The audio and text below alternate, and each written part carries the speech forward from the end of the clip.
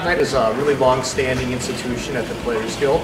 We all get together for several hours and work on the next show, and when that's not needed, we work on cleaning the shop and working around in other areas of the building. We work on the sets for the upcoming show, or we're cleaning in the shop, but there's a lot of social aspects to it. We just get together.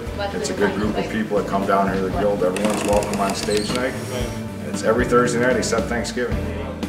We've had male, female, young, old, people literally with no experience, people with a little bit, and we always try to just do a nice job.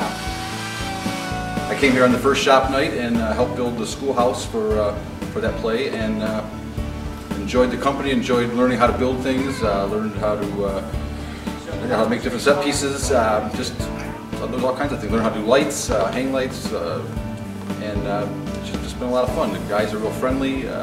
We have a good time. We do a lot of joking around, but yet we work hard. And as you can see by all of our sets, we get a lot accomplished.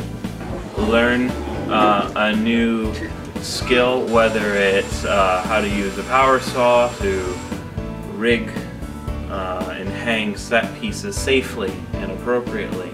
As you can see, I'm leaning on a fly system, and you can learn about exactly what that means and how to operate one in a safe manner and a practical manner. The most rewarding experience for me was the friendships I've made here of the people that come to Shop Night. It's an incredible group of volunteers, and it's been a lot of fun.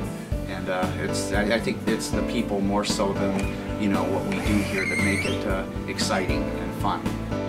It's a really good opportunity to learn basic carpentry and to learn it from people who really know what they're doing. I've learned a lot over the past couple years showing up here, and if you want to learn and you apply yourself, you're going to learn a lot here, and you can do anything.